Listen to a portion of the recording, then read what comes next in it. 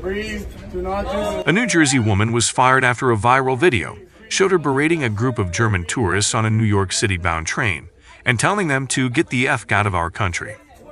Brianna Pinnox, a 30-year-old talent acquisition specialist at Capital Arcs, approached a group of male tourists on what appears to be a New Jersey Transit train, according to the Daily Mail, which first reported the incident. Pinnox, whose Facebook account says she is a Mulwa native and a 2015 Marymount Manhattan College graduate, has since been fired from Capital Arcs, a company spokesperson confirmed to the Post Wednesday night. Our company has a zero-tolerance policy around prejudicial or discriminatory behavior.